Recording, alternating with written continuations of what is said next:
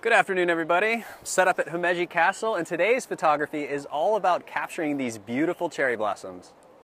As you can see with the people down there on the tarps, Haname is in full effect, and the cherry blossoms are in full bloom as well, so it's gorgeous here today.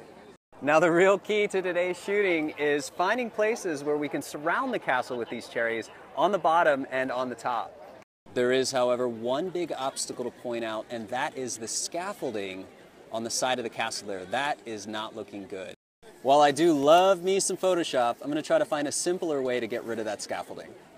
It's really simple, actually. All I'm going to do is position myself a little bit lower, which will raise up the cherry blossoms and cover all the ugly scaffolding. Something tells me that with all of these cherry blossoms all over the place, that's not going to be very hard to do. Just like I thought, I already found one. Now check out this really beautiful framing. My iPhone's stuck to 28mm, but when I zoom in, you can kind of see that magic start to happen. The goal now is to scout around a little bit, figure out my favorite spots, and come back tonight when the light up event happens. Essentially, all of these cherries and the castle are going to be fully illuminated. Here we are back on location, and the sakura are lit beautifully. It's a little rainy, but otherwise a gorgeous night.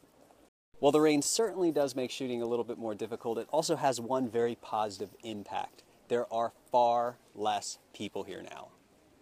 Overall in this location, that means I can position my camera a little bit lower because I don't have to worry about as many people walking across the bottom of my frame. I've been walking around for a little while, shooting in different locations, trying to find compositions that I really like, and I think I've settled on a favorite. What I really like about this frame is the balance of the composition and the light. The light coming from the bottom and into the castle and the cherry blossoms surrounding it are also softly illuminated. In such an awesome location like this though, it's hard to get it wrong. But if you do manage to screw it up, there's a guy selling sake right over there.